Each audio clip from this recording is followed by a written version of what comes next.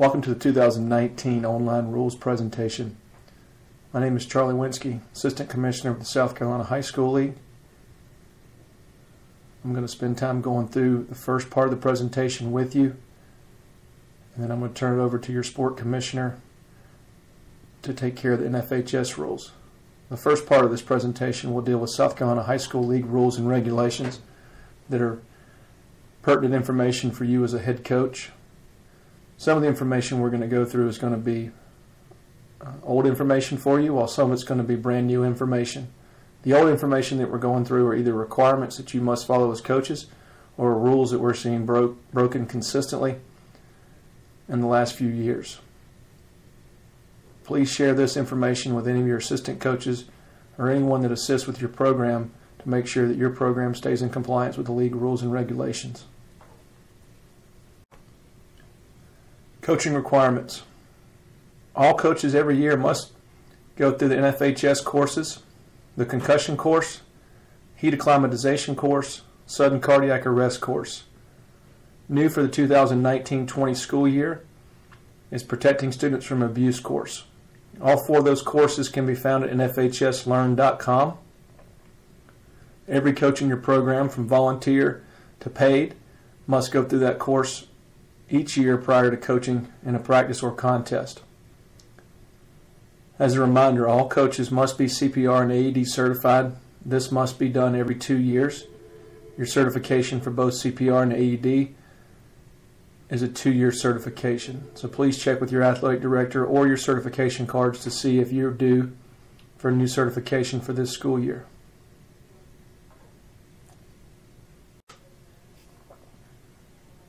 Sportsmanship. League office, we continue to see issues with sportsmanship by players and by coaches. We want to take some time this year in our rules presentation to put some questions to you coaches to get you to think about some things as it pertains to your team and your behavior for sportsmanship. One of the first things we want you to think about is, how often do you discuss this with your team? Do you make sportsmanship a priority? Do you take time each day to go through with your athletes your expectations, how you want them to handle adverse situations? Or do you put it on the back burner and let it become a reaction when it happens? If you put it on the back burner and let it become a reaction when it happens, you know there's a high chance that the result is not going to be what you expect. Understand too, we're working with teenage athletes. No matter how much you go over something and how clearly you set your expectations, you're still going to run into a situation where a kid's going to make a poor decision. What we don't want is one kid's poor decision to lead into multiple kids' poor decisions and have multiple kids ejected from a contest due to one incident. We continue to see an increase in team displays of poor sportsmanship throughout the year. One kid making a mistake is one thing. Multiple kids making the same bad decision at the same time escalates the situation tremendously.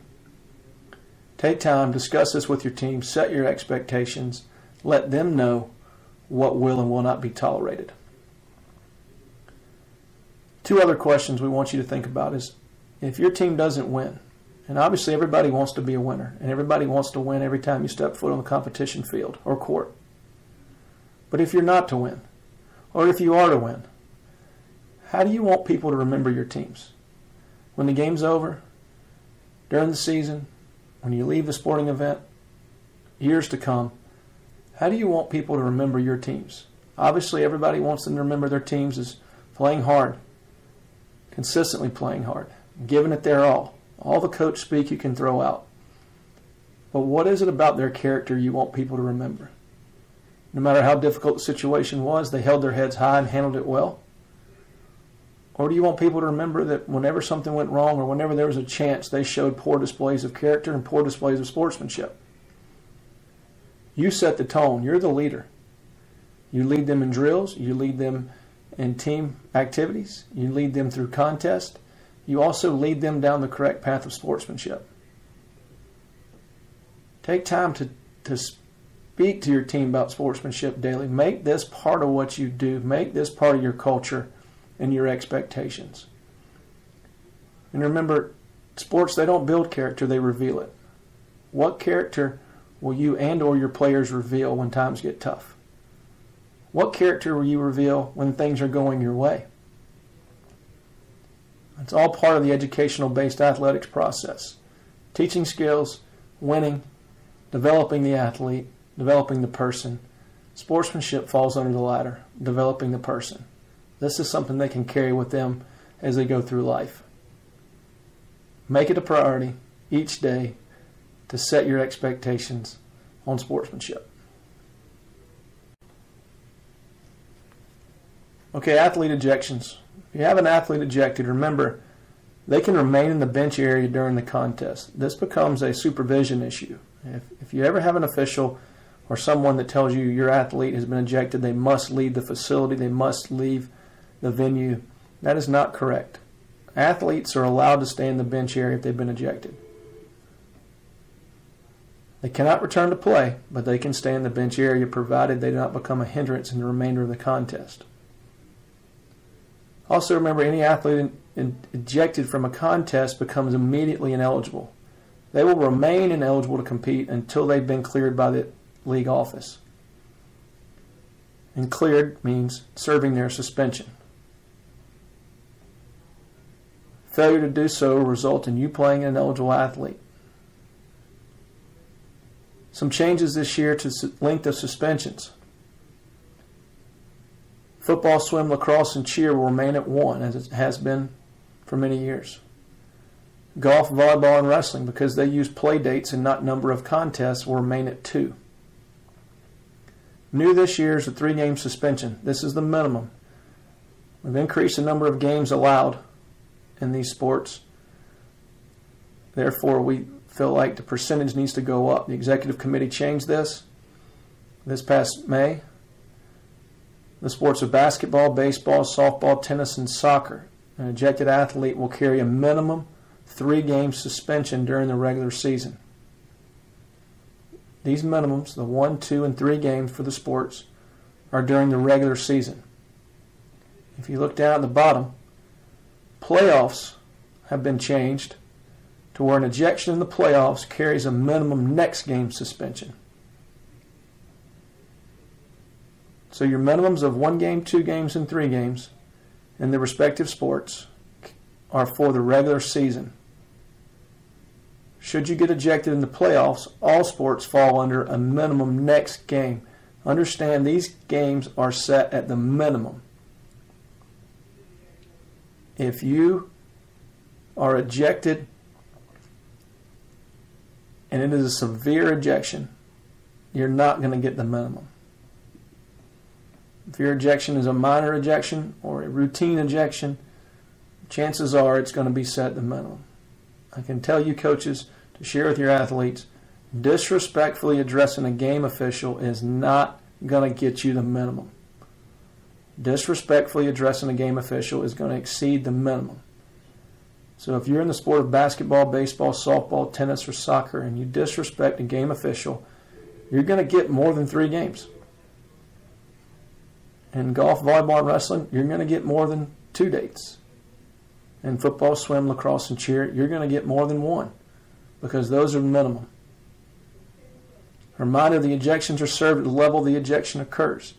If you're ejected from a sub-varsity contest, you must sit the number of games you're suspended for at the sub-varsity level. And a second ejection in the same sport will equal a 2-week suspension. Remember, that can carry a huge punishment, especially if you've got a basketball team that over 2 weeks has got 7 games scheduled. You're going to miss 7 contests because that's the minimum, is 2 weeks for your second ejection in basketball.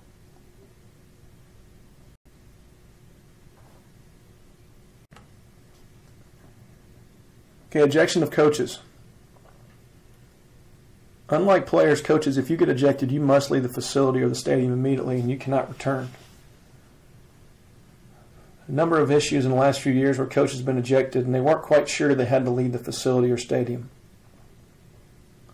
We want to make it clear, if you're ejected, you must leave the facility or stadium immediately and not return. No questions asked. Whether you agree with the ejection or you disagree with the ejection. If you're ejected, leave. The best thing you can do as a coach when you've been ejected is to stop arguing, stop questioning it, accept it, and move on. In many cases, the minimums for coach ejections and the fine and the suspension are increased once the coach becomes ejected. You can do yourself a huge favor by leaving at that point in time. Remember, as a coach too, you cannot return to coach at any level until cleared by the league. If you're in a tournament, first game's on a Friday at 8 o'clock at night, and you get ejected, you don't get to go back out there Saturday and just start coaching because you haven't heard from the league office. If you haven't heard from us, that means you haven't been cleared. And we will not be communicating this with you. We'll be communicating with your AD or principal. So if they've not heard from us, then you're not cleared. And you assume that they haven't heard that you keep sitting out. Changes this year to coach ejections. Executive committee approved in April.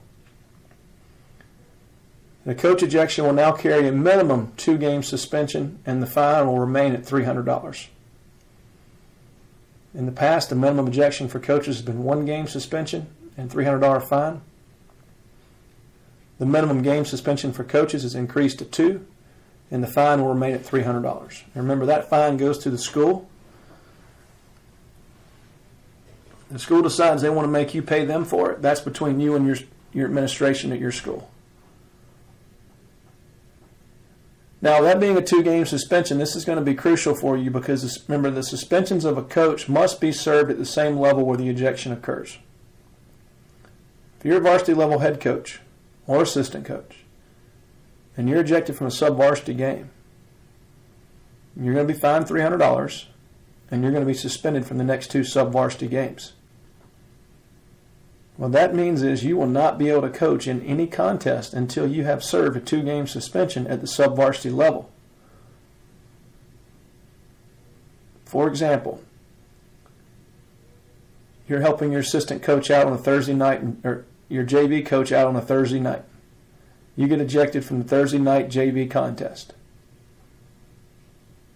Your varsity team plays on Friday. Your varsity team plays Saturday. Your varsity team plays Monday. You won't coach in any of those games. Your JV team plays again on Tuesday. That'll be your first game suspension at the JV level. You will have missed the Friday, the Saturday, and the Monday varsity games. You sit the JV game. Your JV plays again on Thursday. You sit again. And then your varsity team plays on Friday. Now you're eligible to coach because you've served your suspension at the level where it occurs. So you got a 2-game suspension at the level it occurred, but you are ineligible to coach in any other contest between there. So essentially, because you were ejected from a sub-varsity game, and because the way your schedule worked out, you actually missed 5 contests total. Be mindful of that moving forward. There's no reason why varsity coaches should be ever ejected from a sub-varsity game. There's no reason why you should be ejected from a varsity contest. But if you are going to get ejected, understand the consequences of that ejection. And remember, if you're ejected from the final game of the season, the penalty is a minimum $500 fine.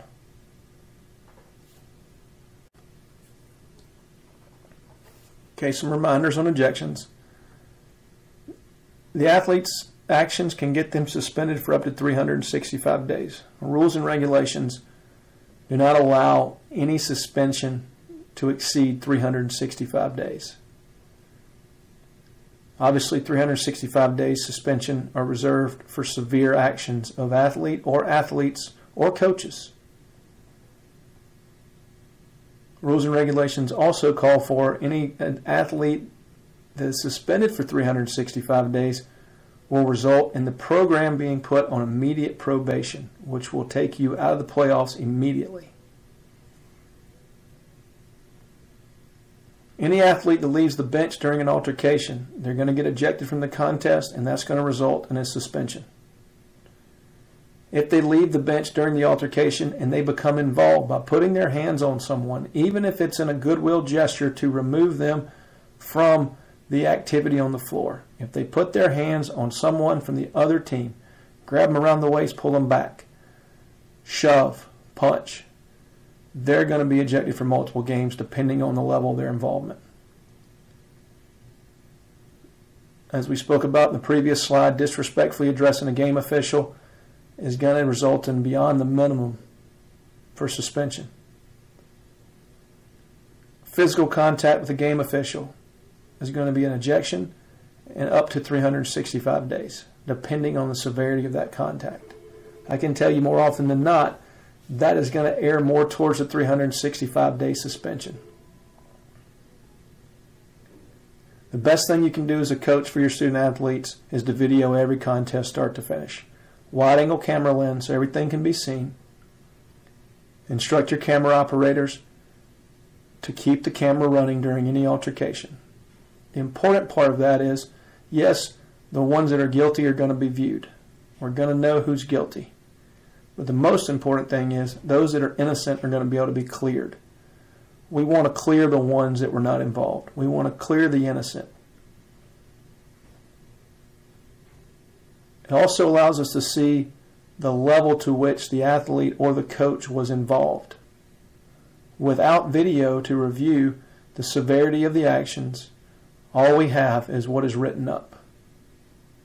In some cases, what is written up exceeds what the athlete actually did. In some cases, what is written up doesn't meet the actions of what the kid actually did. Video everything so that we can review it and make sure the appropriate suspension is handled down. Remember, sportsmanship's a choice. Your student athletes make it, your assistant coach make it, and you make it every day. Make it a priority to go through this. Make it a part of what you do daily. Okay, medical information. Reminder, the approved healthcare providers who can return a student athlete to play anytime it involves a concussion, those 5, they all must be licensed in South Carolina, an MD, a DO, an AT, a PA, and an MP. Any one of those 5 can return a student athlete to play during a contest when symptoms or signs of a concussion are thought to be there. In absence of one of those 5, student athlete sent off the field for a concussion-like symptom by an official, that student athlete will remain out for the remainder of the game. Other important medical information for you, just as a reminder, last year we went through and implemented the wet bulb globe thermometer. Please be mindful of that as we get started in the 2019 school year. This does not just apply to outdoor early year activities. This also could be an indoor activity for the early part of the season, of the school year, and also could be involved in the latter part of the school year when the temperatures begin to rise again. All athletes' physicals must be on file with your school, and the date for that physical to be valid is April 1st of 2019. Any physical dated prior to April 1 of 2019 will not be valid this year for your student athletes. Check with your AD to make sure you have an emergency action plan for your facility, and not only for your facility but for each sports season. In many cases, you may use the same stadium that another sport uses, but you may not have every access point open to get into that stadium for your sport that another sport would. So just check with your AD to make sure you have an emergency action plan. Make sure you're aware of it, and it's always a good idea to keep a copy with you in the event something were to happen and you're the only person there to be able to make a decision on how to get the emergency vehicles in. All right, tournaments. We've had an issue in the last couple of years with tournaments and a definition of what a tournament is. Just a couple of things to remind you of. All tournaments, invitationals, and jamborees, they must be sanctioned by our office. Once we get it sanctioned and approved for sanctioning, we post that on our website. If you're participating in a tournament, an invitational, or a jamboree, check our website to make sure that it's been approved as a sanctioned tournament. If you participate in a non-sanctioned event or host a non-sanctioned event, you are subject to penalties and or fines. Don't put yourself in position to get a penalty and or fine by participating in a non-sanctioned event. Any contest in the preseason must be in a tournament that is sanctioned. We've had to call a few schools this past school year and remind them that you cannot host a round-robin invitational in the preseason. If you're going to host an event during that preseason date period, it must be a tournament.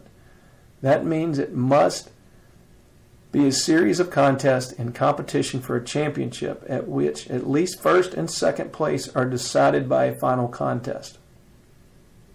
So if you're going to host an event in the preseason, it must be a tournament, it must be sanctioned.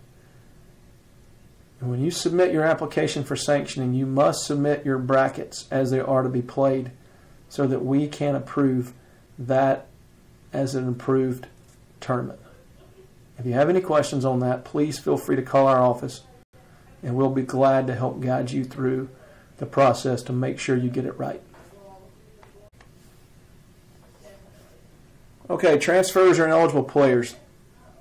The responsibility of making sure that every athlete on your court or field is eligible falls on your principal and athletic director. But it's always a good idea for you to remember what a transfer is and what an ineligible player is so that you can get the information to your AD and not place someone in error. A good thing to do is the first day of tryouts or the first day of practice is to check with every person trying out for your team and just ask one simple question. Who was not at our school from the first day till the last day last year, and who was not at our feeder middle school from the first day until the last day of the previous year? Anyone who was not at your school day one through the final school day of the year before, or at your feeder middle day one through the last school day the year before, is considered a transfer. What that means, if they came in day two, enrolled in your school, and stayed till the end of the year, they are still by rule a transfer. If they came in the last week of school, they are a transfer. Do not ask them who was at our school last year. That could potentially put you in a position to play someone who is ineligible due to the transfer rule. Make sure you take time to ask that question. Pass that along to your AD as soon as possible. If you know you have an athlete who's participating in preseason workouts months ahead of your season, who was not at your school the entire year last year, or not at your feeder middle school the entire school year before, make your AD aware so that they can start the process of a transfer. And in the event they're ineligible due to the transfer rule, they still have time to look into any options that may exist for eligibility. If you wait till the last minute, you could put that athlete in potential of having to sit out an extended period of time waiting on eligibility. And remember, to be eligible, that transfer must meet one of the criteria for eligible transfers stated in our handbook. Just because someone's a transfer does not make them ineligible. If they meet one of the criteria that makes them an eligible transfer, then they will be eligible. That is up to your AD and principal to determine whether that eligibility exists. And reminders, if they're not eligible for any reason, they cannot participate in a scrimmage, jamboree, or contest. They can practice, but they cannot participate in a scrimmage, jamboree, or contest. Okay, the 75% rule. With the change of the sports season, opportunity to practice outside of your sports season with your school team, we've seen an increase in questions from coaches and schools as it pertains to the 75% rule. We've also seen some violations where coaches didn't truly understand the 75% rule. They had a thought of what they perceived it to be. We'll take a moment to go through the basics of the 75% rule. Reminder, the 75% rule only applies to when a coach from your school is associated with the outside team. This includes all school employees and volunteer coaches. So if they work at your school or they coach at your school, paid or unpaid, assistant or head, if they're coaching an outside team that has your players on it, your student athletes, the 75% rule will apply to that outside team. If you or one of your coaches or one of your employees coaches an outside team with players made up of other schools, or from other states, 75% rule doesn't apply to you. 75% rule applies to outside teams with returning players who dressed for a varsity contest the previous season. If you're coaching an outside team that has players from your school on it, but not one of those players dressed for a varsity contest the previous year, then the 75% rule does not apply to you. It only applies when you're coaching an outside team, or when a coach from your school or an employee from your school is coaching an outside team that contains returning players who dressed for a varsity contest the previous season. The numbers that you're allowed to have on that team are listed in the rules and regulations. It's not 75% of your outside team roster. The numbers you're allowed to have of players who dressed for a varsity contest the previous season on your outside team is in the rules and regulations.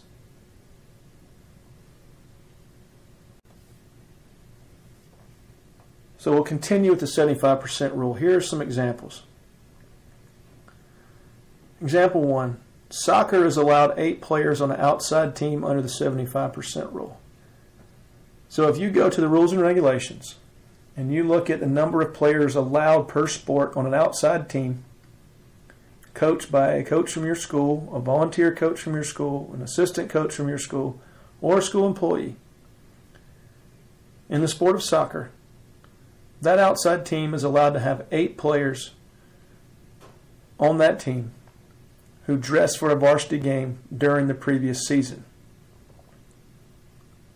So if you're coaching a soccer team as an outside team, and you have 7 returning players on that team who dressed for a varsity game at your school, and 11 players who are on the JV season and never dressed for a varsity game, that outside team will meet the 75% rule because you did not exceed 8 players on that outside team that dressed for your varsity team the previous year. Example 2. Basketball is allowed 3 players on an outside team under the 75% rule. The outside team coached by a coach from your school or an employee from your school has 4 players on it who dressed for a varsity game the previous year, and 7 players who never dressed for a varsity game. This would be a violation. The reason that's a violation is that basketball is only allowed 3 players on the outside team that dressed for a varsity contest the previous year. The outside team in this example had 4 players who dressed for the varsity game the previous year and were on the outside team. Therefore, it would be a violation. As always, if you have any questions as to the legality of your varsity team or your outside team, call our office prior to establishing your outside team. Okay, our final slide before we'll turn it over to your sport commissioner for the rule changes in the FHS rule book is on open and closed season.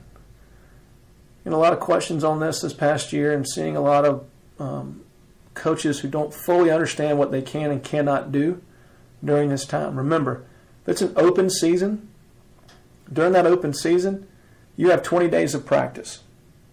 That 20 days is for your use, however you want to use it, however many hours you want to go, however many kids you want to have out there. The only requirement is you must make it open to all students, and it cannot be mandatory for any. If you want to have 200 kids come to your softball practice, great. You only have 20 days with it. During the open season, your school facilities can be used. I have a lot of coaches who aren't sure they can actually use their school facilities during the open season. The open season, 20 days of practice. You to use how you want. School facilities may be used. Open to all students and cannot be mandatory. And a reminder that football and lacrosse, you have pad exemptions during that 20 days that you can actually use pads and days where you cannot use pads. Make sure you pay attention to your sport-specific rule if you're in football or lacrosse as it pertains to pads. The closed season. During the closed period, a coach cannot work with any athletes. That's on campus or off campus. The only exception to this would be if you're coaching an outside team that has no affiliation with your school. Students are not allowed to use school facilities on their own. Example of this, no open gyms. You can't unlock the gym and say, hey, I can't be in there, but you can go shoot. That's a violation of the closed season. Strength and conditioning activities are allowed. We get a lot of calls, hey, can we lift weights? Can we run? Can we condition? Absolutely. You can lift weights and run and condition year-round.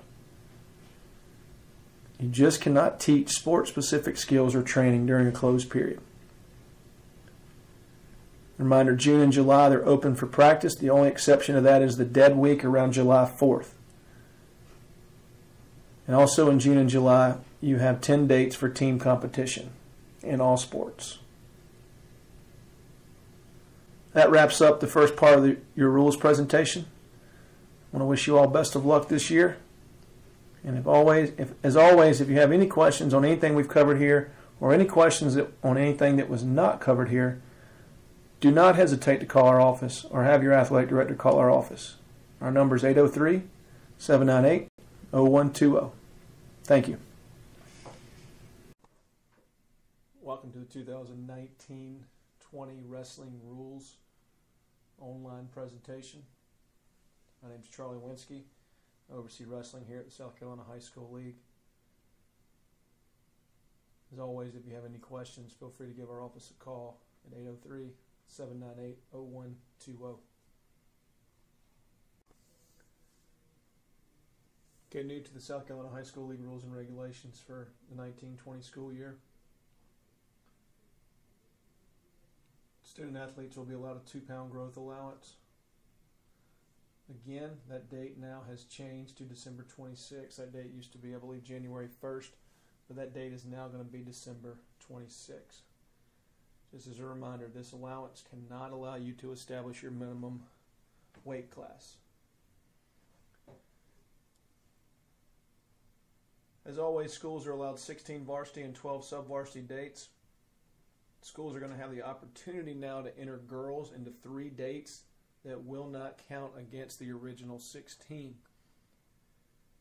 In the past, what happened is if you took a team to an event, to a tournament, for example, you could enter 14 individuals into that tournament.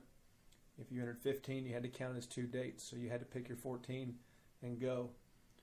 This didn't promote females wrestling at the varsity level. It didn't promote them to get into tournaments because you didn't want to sacrifice an opportunity for one of your starters or one of your wrestlers who was potentially better than that female in that weight class from getting an opportunity to participate in that tournament. Now, you have the opportunity to enter girls into 3 of your dates that will not count against you as dates. The only catch is those matches must be female versus female matches, and those matches must be a part of the original event tournament you're into. Okay, what that means is you can't have a female wrestle against a male and say, hey, we're counting that as one of our female events. It's got to be an all-female event or all-female match for it not to count, and you can do that up to 3 times during your season, and it will not count against your 16 dates. Anything over 3 will count against your 16 dates. it must also be a part of the same tournament/event that your team has entered into. So you can't send your varsity team of 14 males to Lexington for an individual tournament on a Friday and Saturday and send 6 females to Rock Hill for a tournament on the same Saturday and Sunday. That's 2 separate tournaments, that's 2 separate events, and that will count as 2 separate dates for your varsity team. However, you can send 14 males to Lexington, and as a part of the Lexington tournament, you send 4 females to participate in a female event at that tournament. You can do that up to 3 times, and it will not count against your dates. The idea here is to promote more females in wrestling and to help grow female wrestling in South Carolina. Okay, now we're going to move to your National Federation rule changes for 1920. Uniform Rule 411A. Female contestants wearing a one-piece singlet shall also wear a form-fitting compression suitable undergarment that completely covers their breast. This is just clarifying that suitable undergarment that provides maximum coverage shall be worn under a one-piece singlet. See the language here underlined in 411A, that suitable undergarment completely covers the buttocks and groin area shall be worn under a one-piece singlet. Any other undergarment worn under the one-piece singlet which extends beyond the inseam shall be tight-fitting and shall not extend below the knee.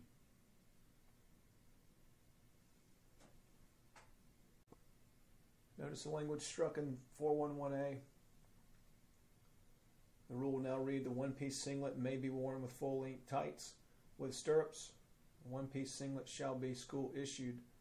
And then the note underneath that rule: female contestants wearing a one-piece singlet shall wear form-fitting compression suitable undergarment that completely is covering their breast. Under 411B, legal uniform consists of, it's talking about the compression shorts or shorts designed for wrestling, shall, and it goes on, it talks about snaps, buttons, or pockets. Obviously cannot have those.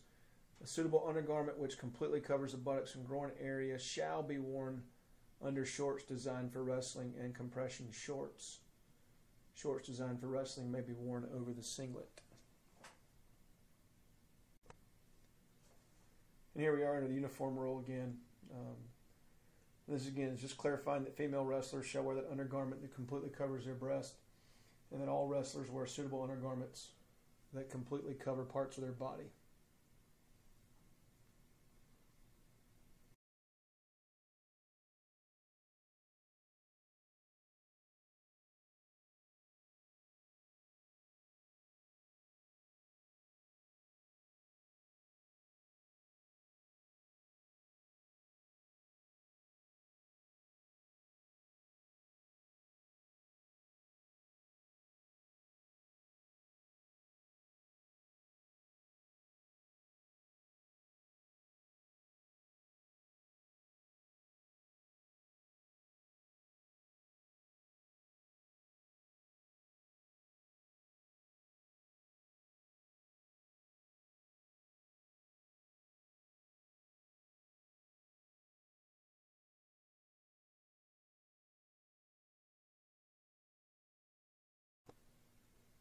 All right, logos on ear guards. Manufacturer's logo or trademark or any reference that appears on wrestling ear guards, including legal hair cover, can be no more than 2 1/4 square inches with no dimension more than 2 1/4 square inches, and may appear no more than once on the ear guards. It's just clarifying what actually can be on those ear guards.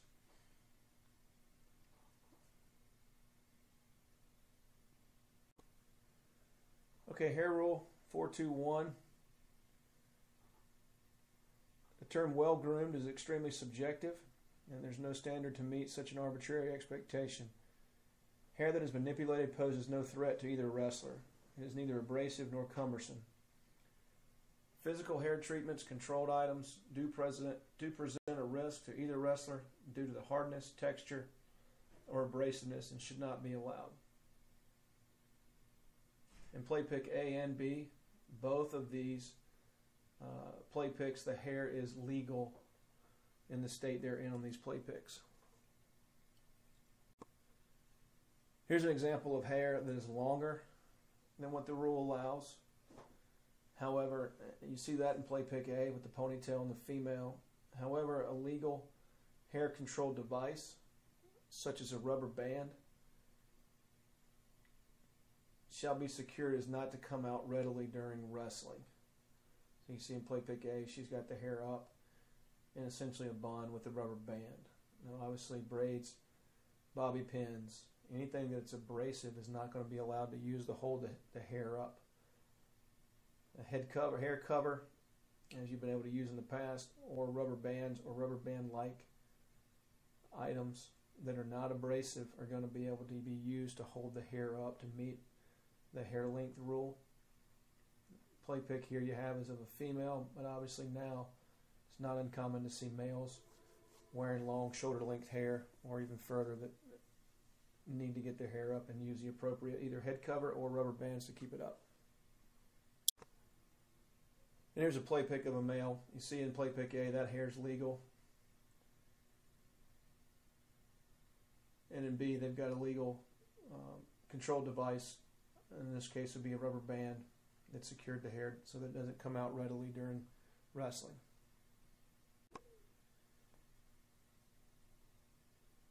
Here's a couple other examples of what legal hair would look like now under the hair rule. Both A and B are legal.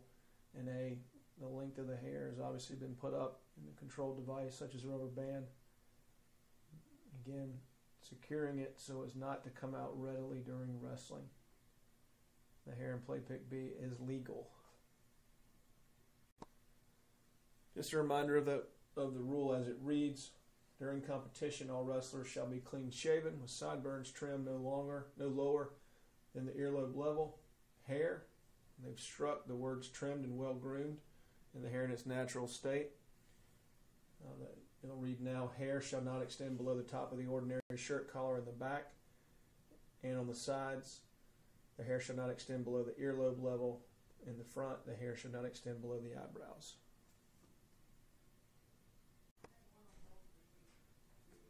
Any special equipment, just a reminder of what a wrestler shall not wear during a match. Wrestlers shall not wear arm sleeves or leg sleeves, do not contain a pad. There is no purpose or function of these arms or leg sleeves if they do not contain a pad for protection. Therefore, they're not allowed during a match. Please make sure your wrestlers are not coming to matches with pull-up arm sleeve or pull-up leg sleeve that do not contain a pad. This is one of those things, if you don't allow it in practice, it won't get to the game, it won't get to the competition mat. Okay, weigh-ins 41457. This is just clarifying what items a female wrestler shall wear at weigh-ins. Language specifies a female wrestler wears items that completely cover their buttocks and breasts.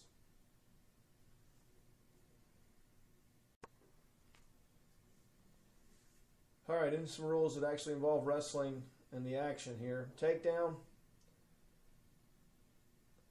Rule 525.2, clarifying the definition of a takedown here.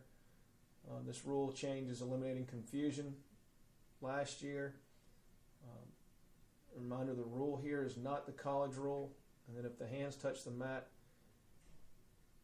you immediately score a takedown. And the college rule reads if your hands immediately touch the mat, you immediately score a takedown. To be consistent, we say that whenever the hands touch the mat, they are considered supporting points.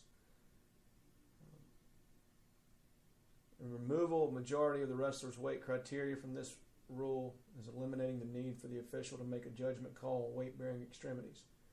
In addition, the application of our new rule and supporting points becomes consistent throughout the rule book.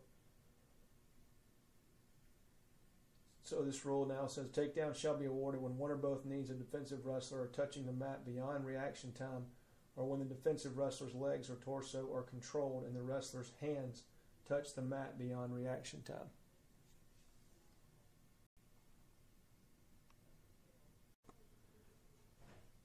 Alright, 527.1a, technical violation. If the defensive wrestler intentionally goes out of the wrestling area to avoid an imminent scoring situation, it's a technical violation.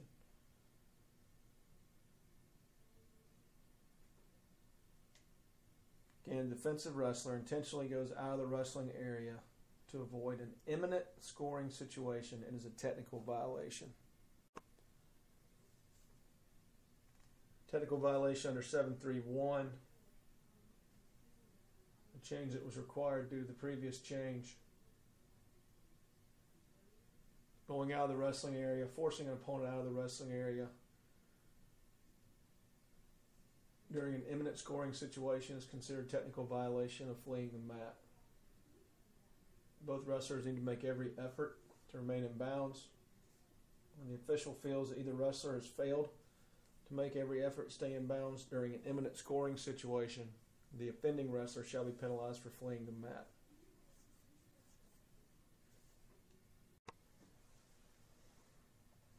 Stalling under 7.6.6d, in addition to shoelaces becoming undone, needed to be added. And penalties and warnings under 8.1.3. Penalties and warnings are cumulative throughout the match. Each infraction has a specific penalty. Penalty for illegal hold, maneuver, technical violation, except the false start or incorrect starting position. Unnecessary roughness and a wrestler's unsportsmanlike conduct in the match is awarding the opponent of the offender 1 match point on the first and second offenses and 2 match points on the third offense. Under 8.1.3, the fourth offense shall result in disqualification. See the language that's been struck there. The first 2 calls for a false start or incorrect starting position will receive cautions. Following the 2 cautions, 1 match point will be awarded to the opponent of the defender for each subsequent violation.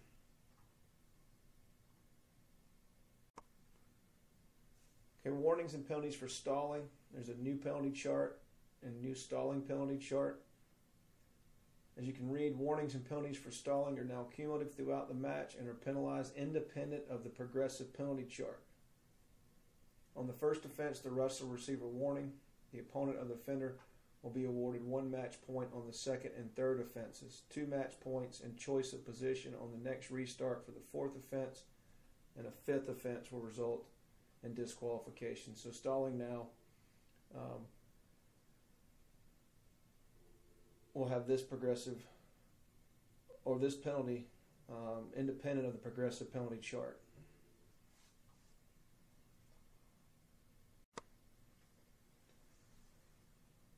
Okay, modifying the rule to extend and evaluate head, neck, and cervical column injuries. When an athlete suffers a suspected injury during the head, neck, or cervical column and or the nervous system, an appropriate healthcare professional is present. The referee shall give the signal for the timer to indicate evaluation time may be extended to a maximum of 5 minutes. The key here is that an appropriate healthcare professional is present. If that is the case and you've got a suspected injury involving the head, neck, cervical column, or the nervous system, then the referee shall give the signal to indicate evaluation time may be extended to a maximum of 5 minutes. This is allowing that medical professional appropriate time to assess the athlete. Again, under injury time, you see letter B there. The following modifications to injury timeouts will be used in all competition regarding injuries to the head and neck involving the cervical column and nervous system. We talked about the last one, additional 5 minutes with the appropriate healthcare professional.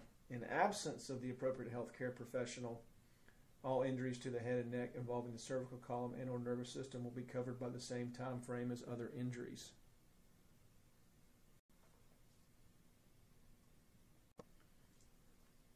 And again, just as a reminder, when appropriate healthcare professionals are present, they have jurisdiction to extend the allowed time limit to a maximum of 5 minutes for evaluation of the injuries to the head, neck, cervical column, and or the nervous system. And this gives them extra time to evaluate that student athlete. If there were to be a second occurrence in injury to the head, neck, involving the cervical column and or nervous system in the same match, shall require the wrestler to default the match.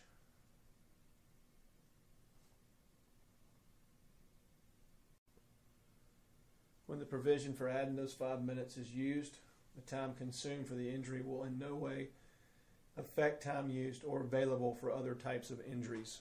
This will be separate to other injuries and time needed to address other types of injuries.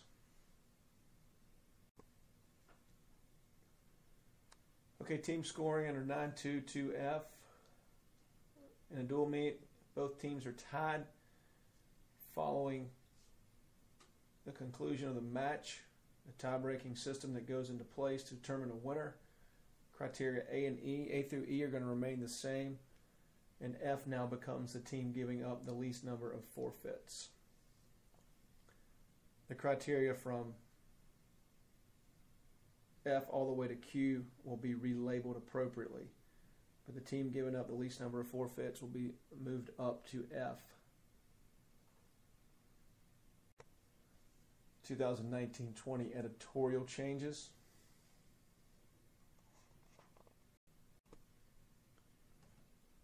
Editorial change, it's a language change in the book required due to a rule change this year dealing with head, neck, and cervical column injuries. Remember, if that contestant is injured and there is an on-site appropriate healthcare professional, and they determine additional time is needed, they can be given up to an additional 5 minutes. And again, that 5 minutes is not deducted from their previous injury time allowance. All right, points of emphasis for this year from the National Federation. Just a reminder that the head coach, you have the obligation to ensure that each wrestler is properly equipped and they're wearing the proper uniform.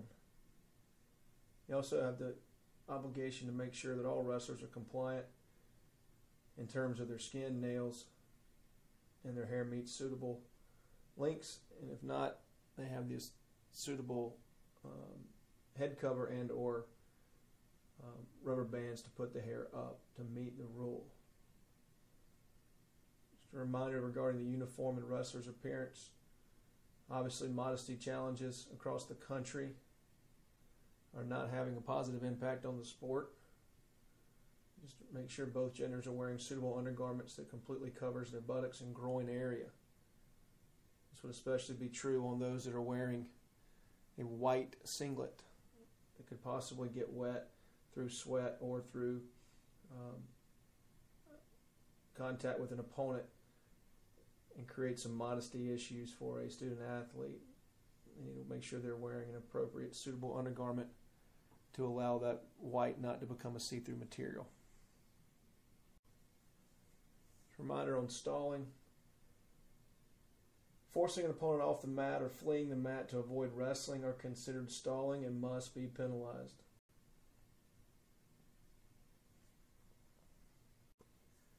Again, stalling. Trying to make sure we're becoming consistent with it. We don't need to be teaching forms of stalling. A reminder that backing off the mat out of bounds, pushing or pulling the opponent out of bounds, hands locked around the leg of an opponent without intent of taking him or her down, or preventing the opponent from scoring is considered stalling. Our officials need to continue to be firm and need to be consistent in enforcing the letter and the spirit of the rule.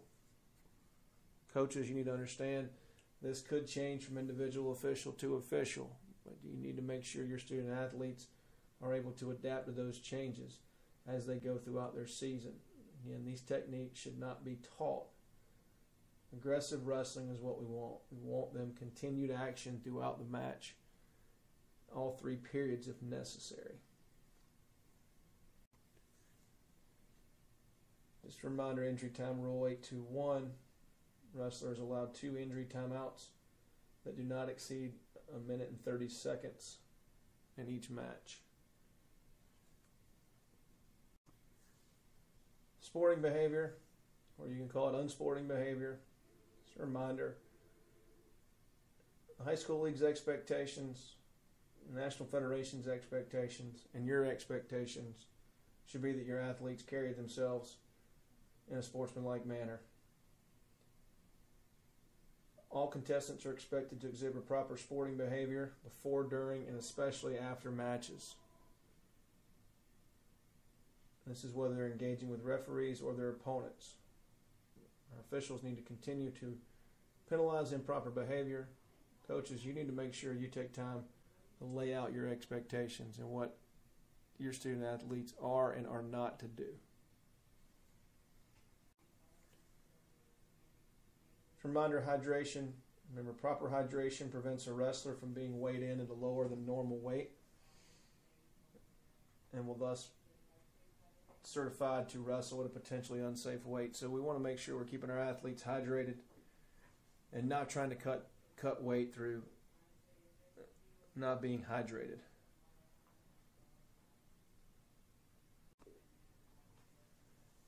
Okay, official signal number 28. See here an additional signal, tapping the front of the head with a balled up fist of either hand. This is indicating that 5 minute of the head, neck, cervical column evaluation time is about to begin. And this has to go in with the new rule change. Again, balled up fist, tapping the forehead of the official with either hand and certifying that 5 minutes evaluation time for that head, neck, or cervical column evaluation is going to begin. A reminder, this does not account against the injury time that's already allotted. I want to thank you all. Wish you the best of luck for your 2019-20 wrestling season. Please make sure you take time to go to the South Carolina High School League website, click on your sport of wrestling, go to the rules and regulations, and make sure you read through pages 51 through 53 so that you clearly understand the rules and regulations govern your sport from our office. Make sure you have all your documentation with you at weigh-ins. This is your Alpha Master and your competition data weigh-in sheet. If you see any issues throughout the year, address those issues with the other coach, address them with our office as early as possible so that we can get on top of it. Please do not wait until January 31st to make us aware of an athlete who potentially is wrestling in the wrong weight class and has been doing so for a while. Give us an opportunity to address it, give the athlete an opportunity to continue to compete throughout the rest of the year. If you have any questions, feel free to call our office. It's 803-798-0120. Thank you and good luck.